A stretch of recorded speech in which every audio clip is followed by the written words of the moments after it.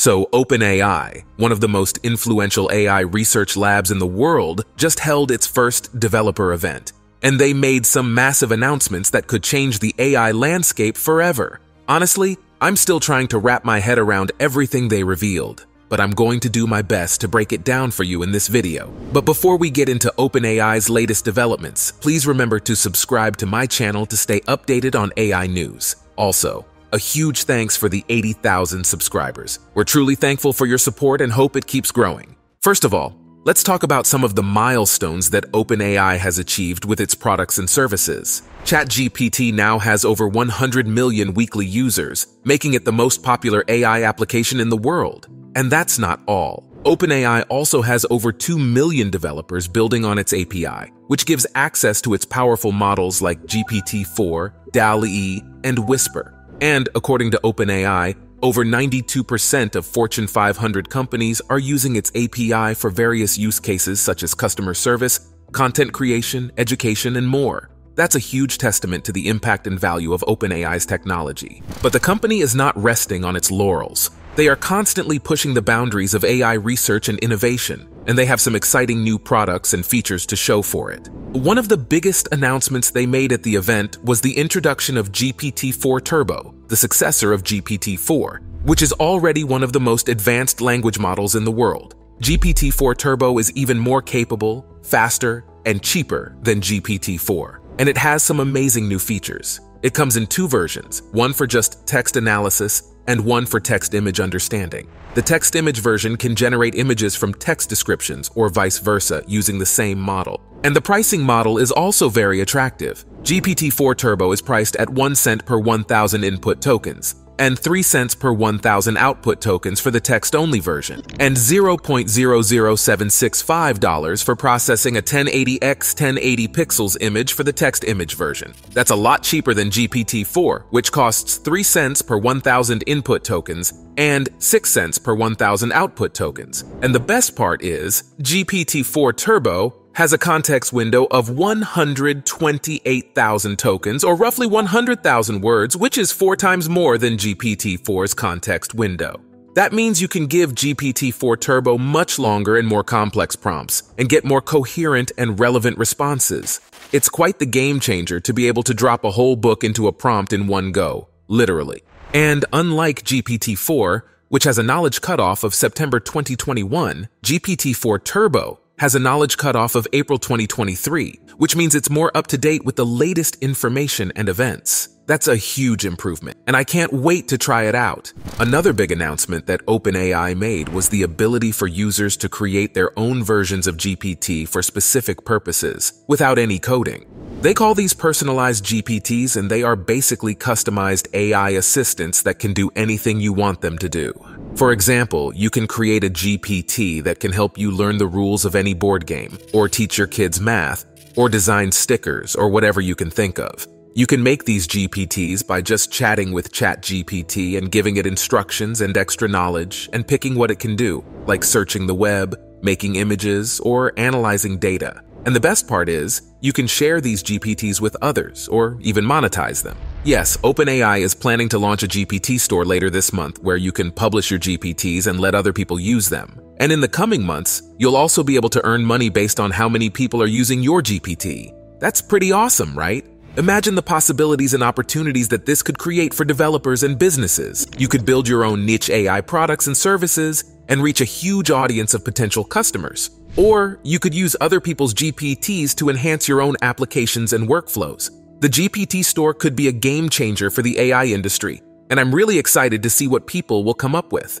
Now, OpenAI has also introduced something quite exciting for developers, a new assistance API. This is essentially a way for developers to embed their own AI-driven assistant experiences within their applications. An assistant is like a digital helper, powered by AI, that responds to user questions and commands using a combination of programming, models, tools, and knowledge. Right now, the Assistance API comes with 3 specialized tools. The first one, the Code Interpreter, lets the AI write and run Python code within a safe, controlled environment. Then there's the Retrieval tool, which can sift through vast amounts of documents and files to find information.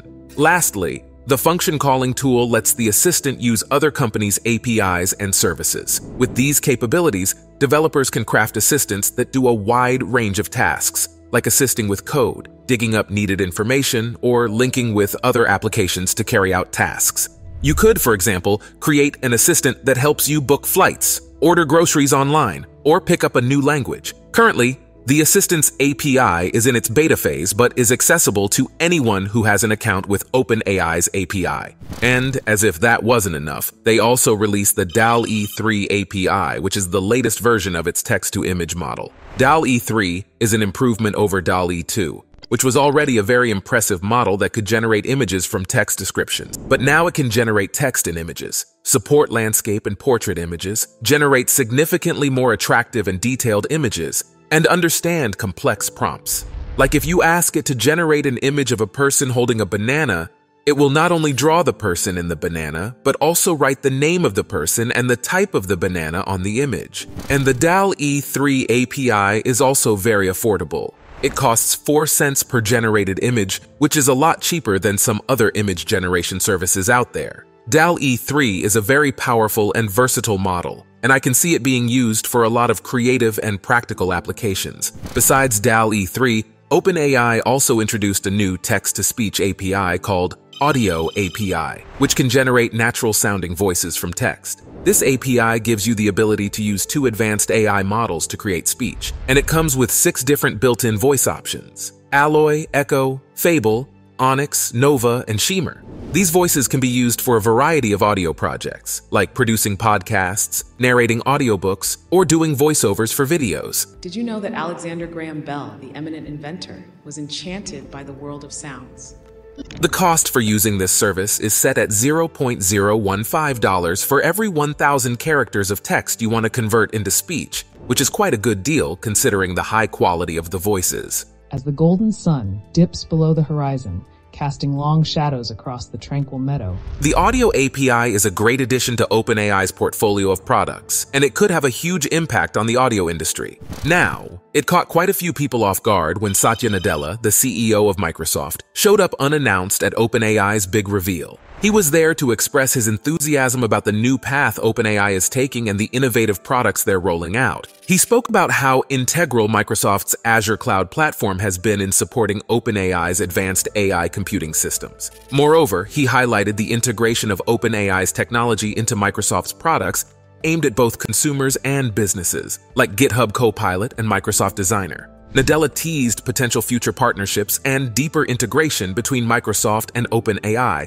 which should be fascinating to watch unfold. Microsoft clearly regards OpenAI as a crucial partner in the realm of artificial intelligence, and they're investing significantly in OpenAI's continued growth. But they are not alone in this arena. They face stiff competition from other tech giants like Google, Facebook, and Amazon, all of whom are also pushing the boundaries with their generative AI technologies. However, OpenAI's CEO, Sam Altman, embraces this rivalry. He believes that progress in AI is best achieved when various independent entities contribute to the research and development. Altman is confident in OpenAI's team, their technological edge, and their overarching vision within the AI landscape.